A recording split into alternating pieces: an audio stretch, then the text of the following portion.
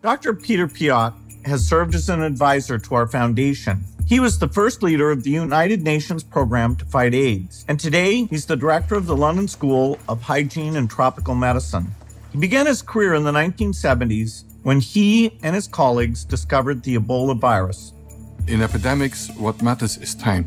If you act early, you prevent so many more cases. But in order to stop an epidemic, you need to know how the virus is transmitted, how it's spread. With Ebola, we had no clue. That was frightening. When we arrived, this epidemic had killed 300 people. The pilots were so concerned, they never stopped the engines. They said, get out of the plane, and off they went. You need to establish a relationship with people. We've got molecular epidemiology, genomics, sequencing, and artificial intelligence. But nothing can replace talking to people and listening to people, because they went through it. In theory, Ebola should not give rise to huge epidemics, because only people who have very close contact can become infected.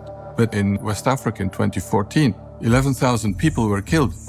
Hospitals were closed, schools were closed, airlines stopped flying there, the farmers couldn't sell their produce. Epidemics and crises in general, they bring out the best and the worst in people.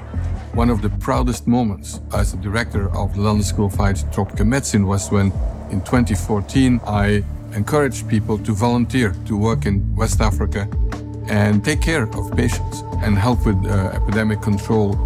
We had hundreds of people who volunteered within 48 hours. People who, at the risk of their own life, will take care of patients. There are constantly epidemics that don't make it to the headlines, but it's part of our human condition now.